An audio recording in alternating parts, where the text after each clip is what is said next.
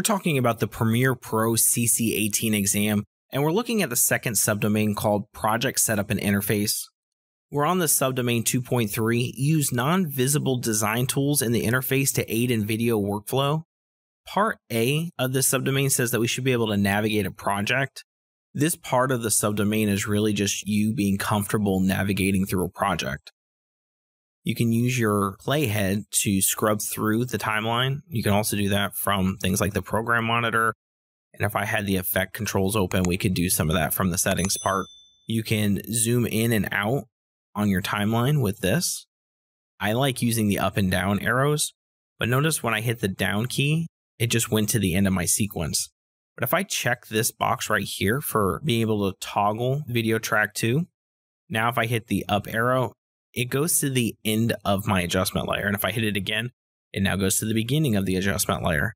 And so I can just toggle through with the arrow keys. If I want to step one frame to the right, I can use my right arrow key to be more specific in navigating through the timeline. If I need to go 10 frames from here, I could just hit the right arrow key 10 times. Part B of this subdomain says that we should be able to use timeline markers.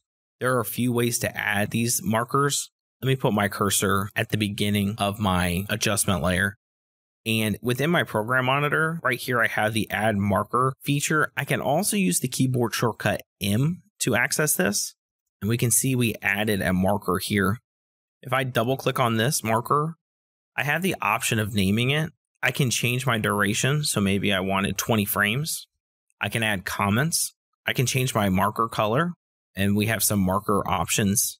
And then from here, if we had multiple markers, we can go to other markers within this project. And we can also delete this.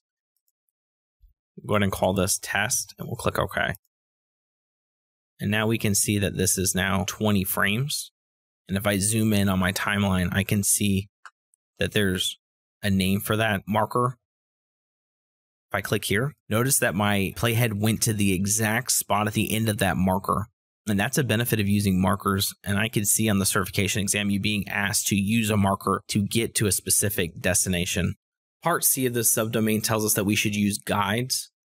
I'm not sure if this exam is going to open up eventually to the 2019 features, because when they released that program version, they added a feature to Premiere Pro, much like what you've seen in Photoshop and Illustrator, where you can actually drag guides down onto the program monitor to help you as you edit video.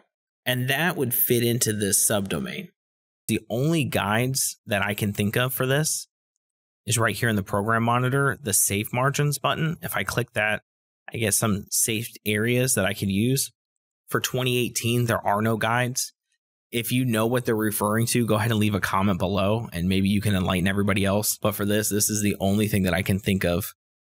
I started to think more about this and I wondered if they were referring to some of the alignment guides.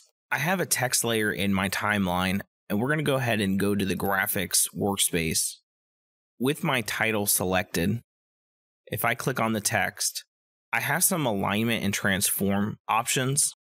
For example, if I want it in the vertical center, if I just click that, notice it brings it to the exact center. And same thing with my horizontal center. And notice it just brought that into the immediate center. I have some other options like align top, of course, align bottom. We have align vertically. You should be mindful of the align and transform for this exam. This might be what they're referring to.